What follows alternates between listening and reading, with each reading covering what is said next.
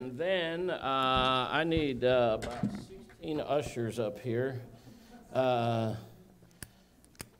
Actually, if we had 4, Carter and Mariah and Jeremy and Josiah, that would be great. So everybody gets one of these, and then this is part 1, and then everybody gets one of those, and then when we get to part 2, we will... we'll do that again.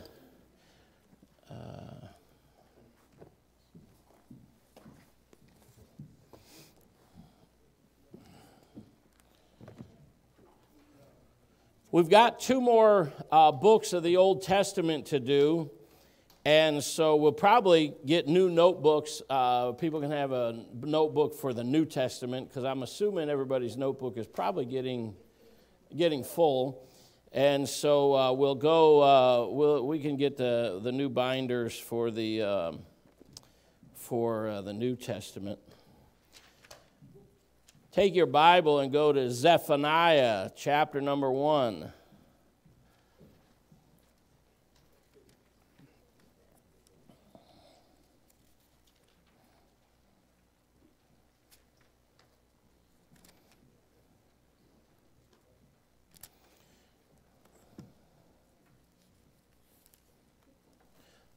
Thank you.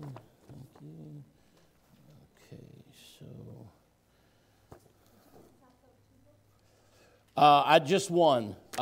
There's 2 pages to the first one, and then we'll pass out the other one next. Okay.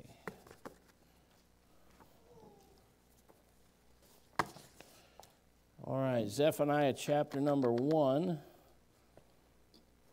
If you have a Common Man's Reference Bible, that's page 1365. If you have a Schuyler, we don't even want you to actually be in here at the moment. I don't know what page that is, brother.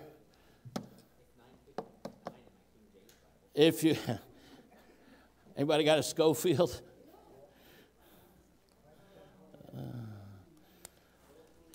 So if you just look around 11, 12, 1300, if you don't know where Zephaniah is, you'll find it around there. What's that? 15? Well, it's in there somewhere. It depends on the size of the print. That's true. And I'm praising the Lord. There's just you always, when you study the Bible, you're always going to get something. And honestly, the minor prophets, like that we have looked at the last 2 or 3 lessons, Zephaniah, Haggai, Habakkuk, Nahum. You don't hear a lot of preaching from those books, but there's and I understand it's all about prophecy. There's no in most of these the last 2, Micah and Nahum, or Nahum and Habakkuk, and then Zephaniah and Haggai. There's no stories in there, so it all has to do with prophecy, but. I'll be honest with you. If there's one area, there's a lot of areas, but if there's one area where I'm not the expert, I'm not an expert probably in any area, but if there's one where I fall far short, it is the area of prophecy. I thank God for men who have devoted, they've devoted their whole life to studying prophecy, to bring out the truths that we can understand. One of the blessings, Brother Doug Fisher out there in California, he devoted his life studying the life of David, and it was just probably the last 2 or 3 years before he had his heart surgery here. I guess it's probably going on about a year ago now. And by the way, some of you that have been to Buffalo know who I'm talking about, Brother Fisher. He had that health surgery or heart surgery, and he's had to resign his church. He just turned the work over a few months ago, probably about 3 months ago, because of ongoing complications and side effects with that heart surgery. But it wasn't the last 2 or 3 years that I heard him where in meetings where he did not preach out of the book or out of the life of David. And he preached a lot of leadership, lessons on leadership, on just being a man, on, taking lessons from David's life in the kingdom, applying them in the church. And so there are men that God has given a unique ability to draw stuff out of things like that. And so when it comes to prophecy, you have men like Brother Doug Stauffer, who is an evangelist. He also pastors down in Florida. You got Brother Grady. He's very good at prophecy, and you have other men like that. There's times where somebody might ask me a question, and I'm going to say, I'll get back to you. And don't think I studied it out. I called Brother Grady and asked him, or texted somebody that I knew that was more on that. And because with doing that, the verse in the New Testament about rightly dividing the word of truth. There are things in the Bible, everything in the Bible is written for us, but not everything in the Bible is written to us. And so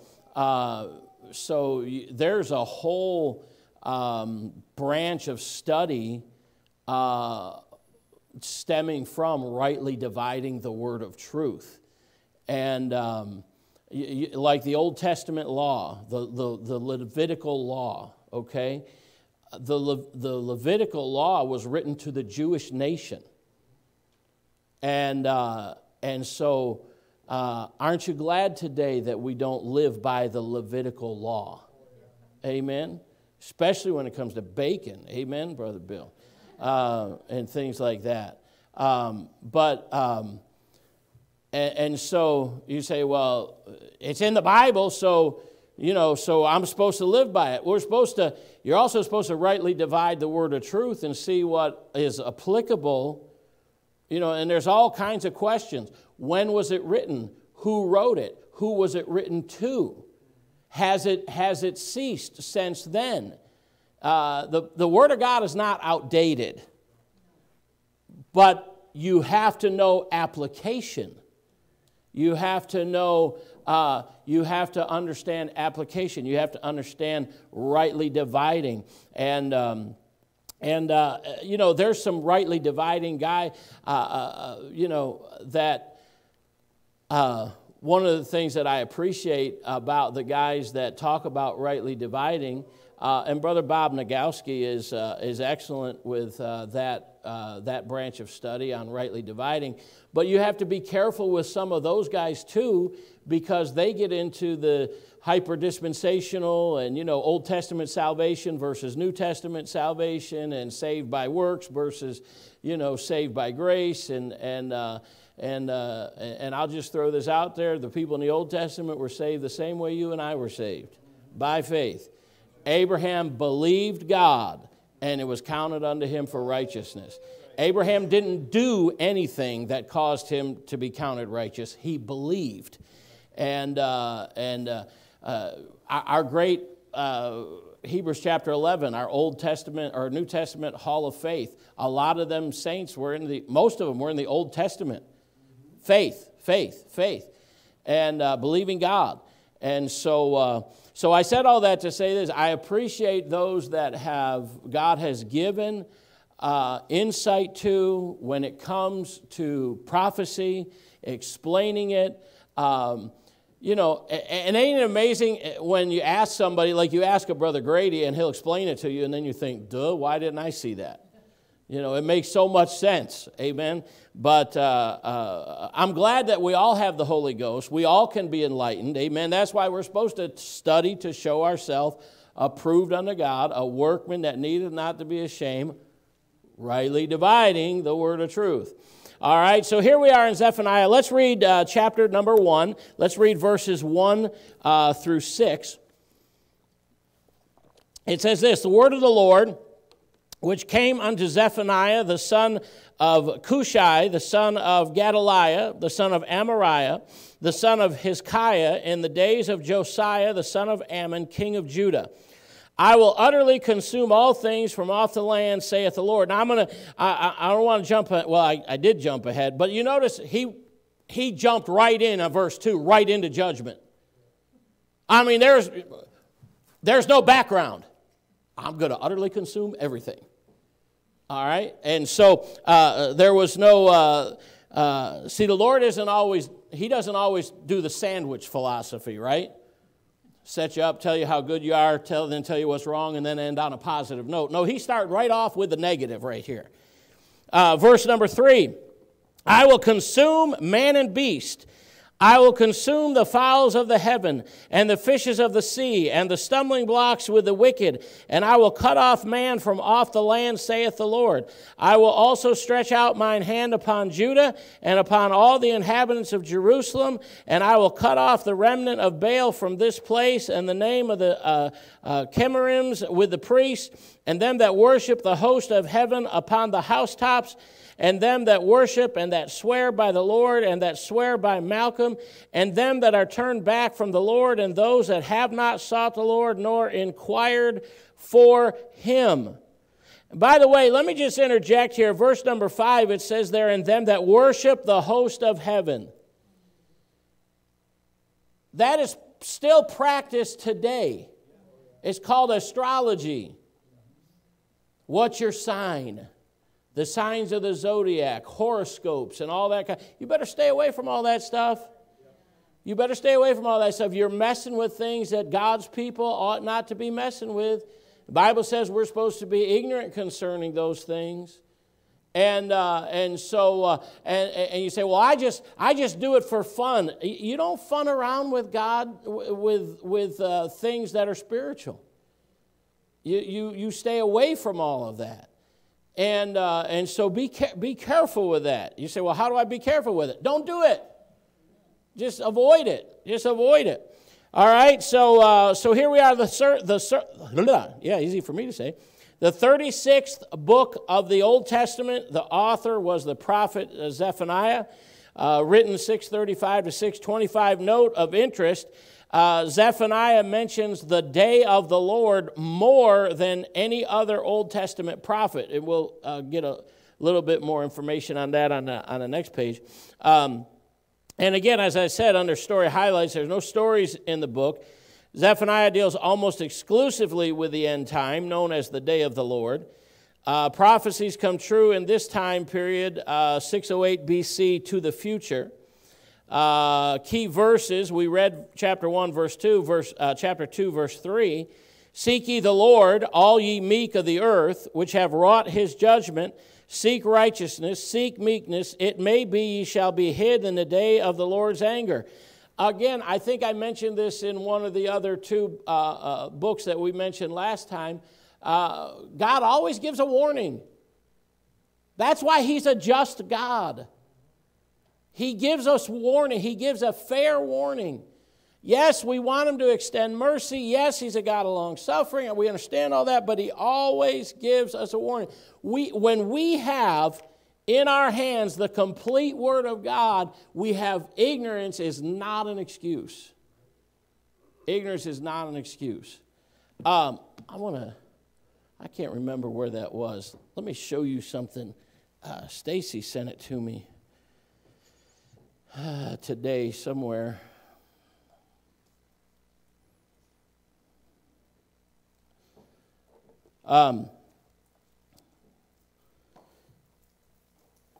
Good night. How in the world? Okay. This is on average of how long it takes to read the Old Testament, okay? The beginning, 13 hours, 46 minutes. Historical book, 16 hours and 41 minutes. This is average reading speed. Some of us would be more than that, or like me would, or I would take more time than that. Some might take less. Other writings, 9 hours. The prophets, 15 hours, 35 minutes. The New Testament, the Gospels through Acts, 10 hours, 14 minutes. Epistles through Revelation, 7 hours, 30 minutes.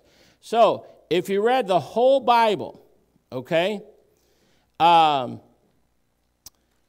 it would take you, to read the Bible in 2 years, it would take 6 minutes a day. To read the Bible in 1 year, it would take 12 minutes. To read the Bible in 6 months, it would be 25 minutes. 3 months, 50 minutes. This is a day.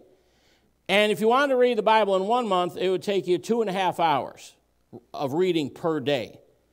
All right? You say 2.5 hours. All right? On average, users in the USA spend 2 hours and 3 minutes on social media every day. On average, people in the USA spend 4 hours, talking about people that do this, spend 4 hours watching videos per day. This means that the average American can complete the Bible every month if they replace social media or video intake with scripture reading.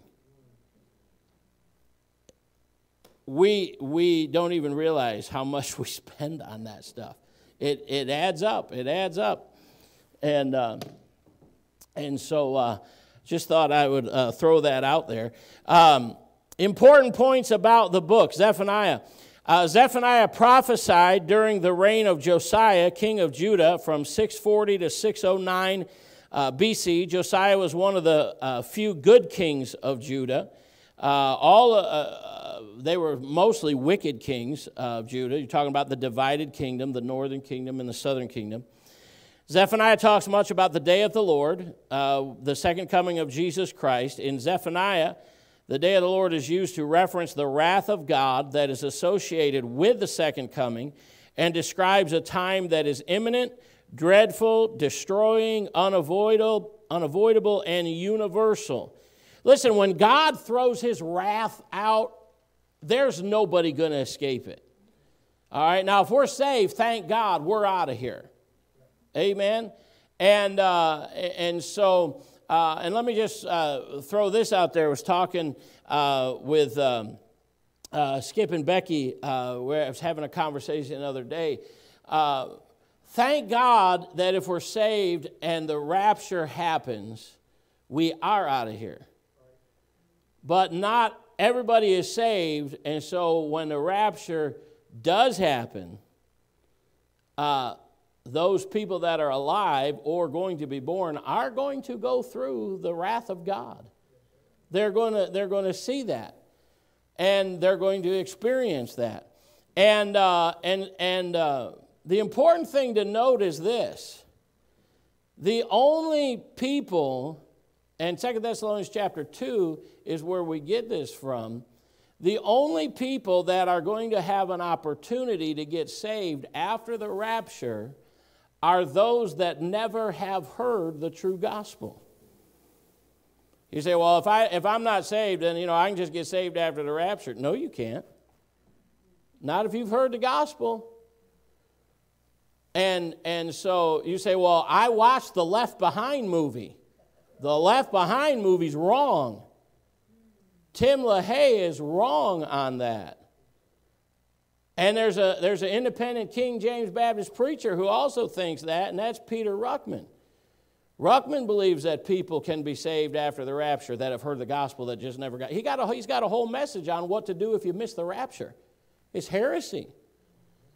And, how could God be just in allowing people a second chance that have heard the gospel after the rapture? Where would the importance be of receiving Christ? There would be no rush for people to get saved. Other than death. And so, the younger somebody is, the more they think they're going to live forever. So, you can just put it off till later. And so that's why we got to understand the Bible. That's why we got to rightly divide the word of truth. Amen. All right, next page. Zephaniah prophesied during the reign of Josiah. He warned of God's judgment on the sin of pride. Go to chapter 2 here. Zephaniah chapter 2.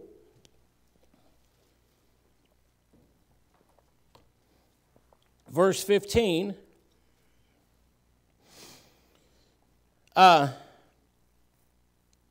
Chapter 2, verse 15. This is the rejoicing city that dwelt carelessly, that said in her heart, I am, and there is none beside me. How is she become a desolation, a place for beasts to lie down in?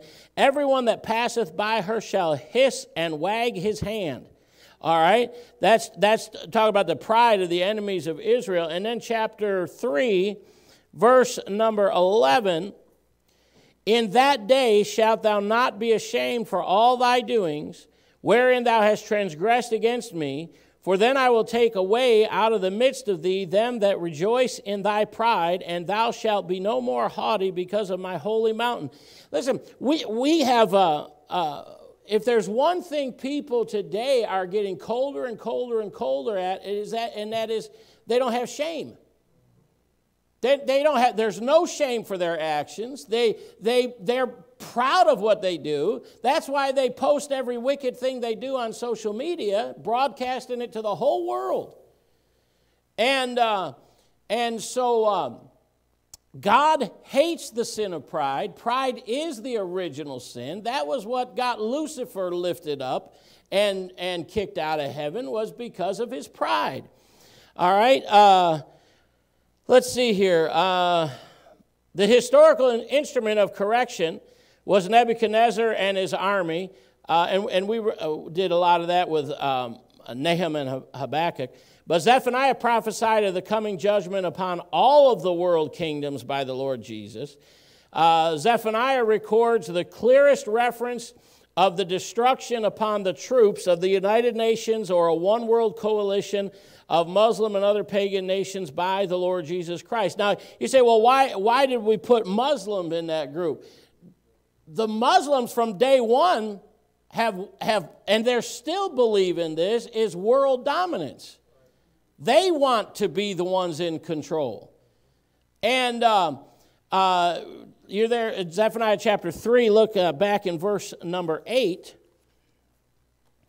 Therefore, wait ye upon me, saith the Lord, until the day that I rise up to the prey, for my determination. Let me tell you something. If God is determined to do something, it's going to happen, okay?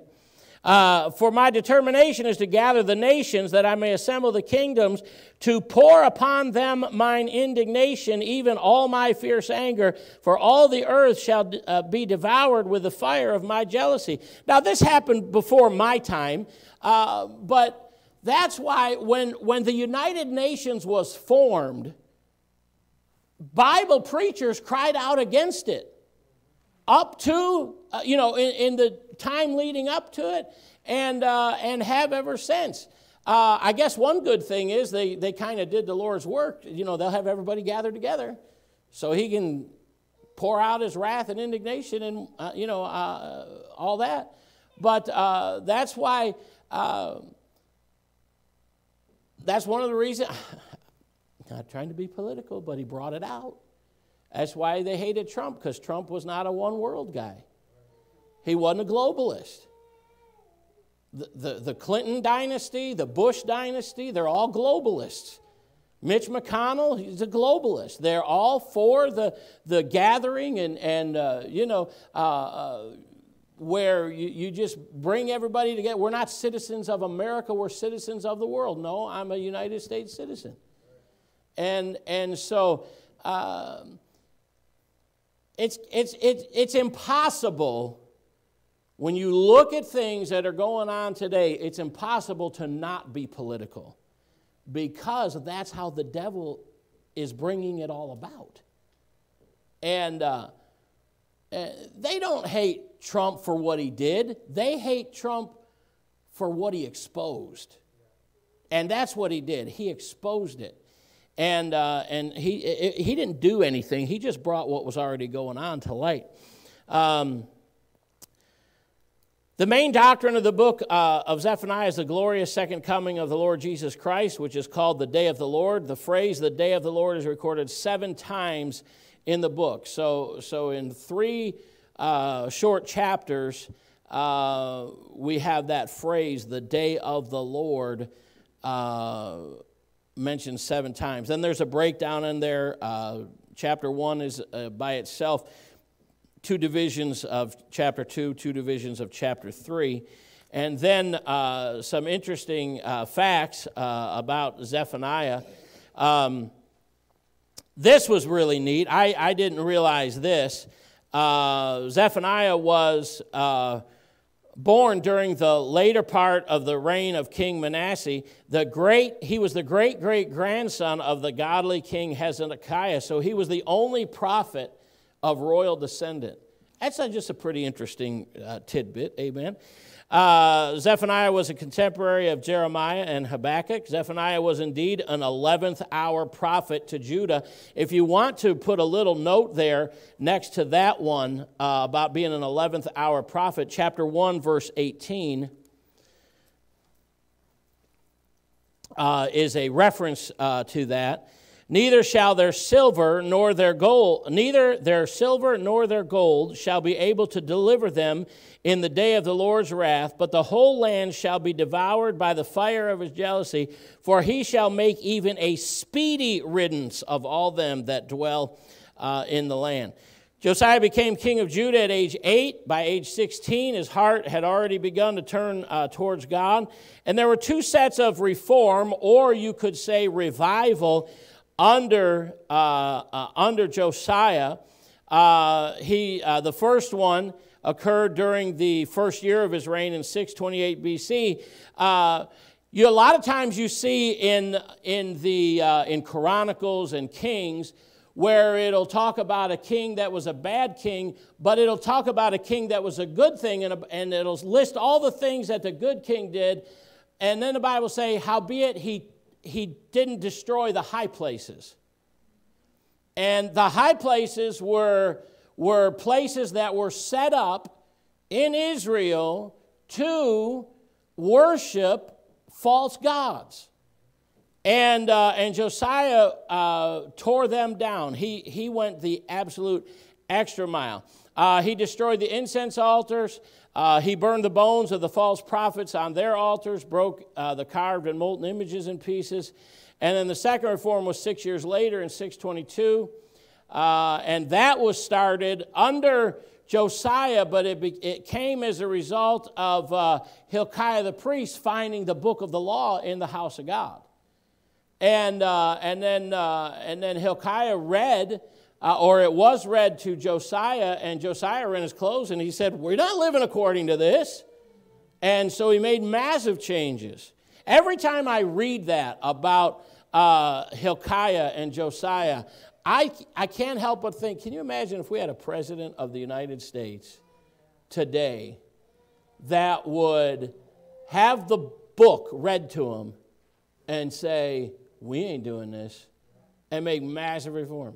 He'd be sued for doing something unconstitutional.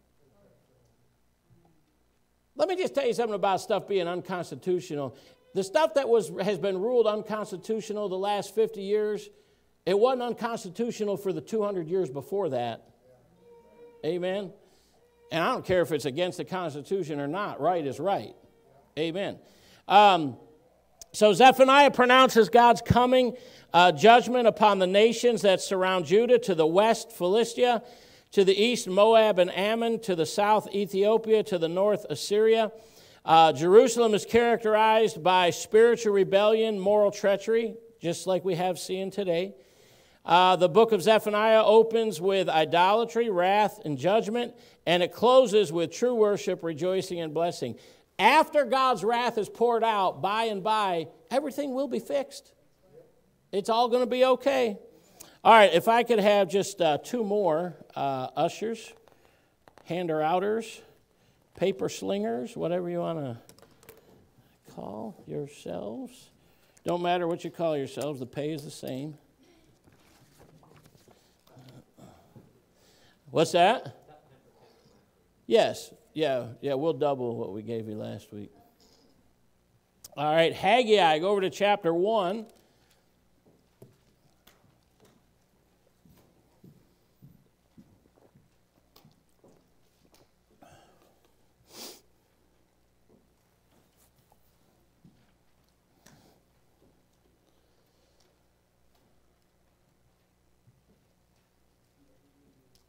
Haggai chapter 1. We'll also read verses 1 through 6 there in that section. Thank you. Thank you. All right.